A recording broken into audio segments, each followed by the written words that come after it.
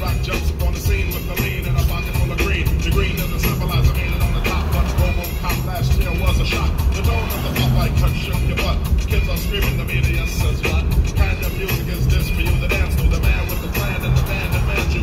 Leave the smack in the crack for the rock, for the ball and the knock, and the smile like that.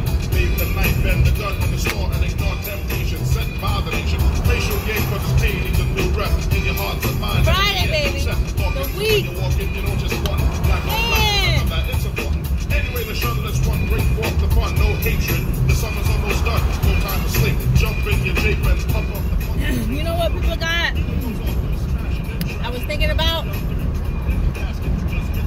It would be nice if you could sit down and have dinner with somebody who has some great ideas, who you thought alike, you know, bounce ideas off of each other. But sometimes you gotta lose to win. You gotta let people go and learn how to bounce ideas off of yourself. You know, especially them leeching folk. Some folk will,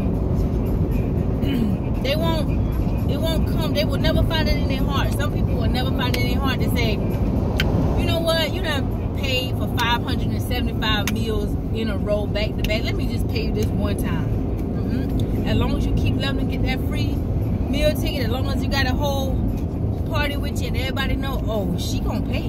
He gonna pay. He always put the bill. They don't think about it. They don't think about you. So you know what? When you start loving yourself, put yourself first, think about yourself. Now you learn how to bounce ideas off of yourself, and then you have less stress, less toxic energy, less trying to figure out where people stand with you.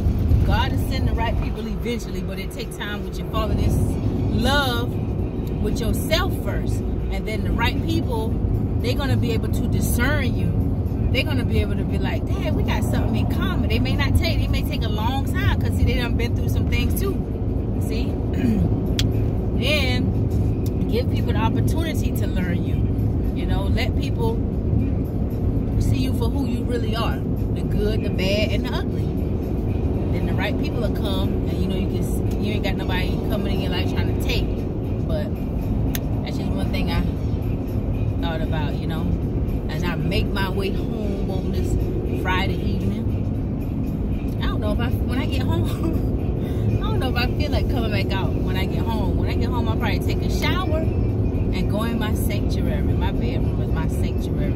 I might not leave that house. I'll go out to dinner or something tomorrow. I might want to relax. But it's good to learn how to bounce ideas off of yourself.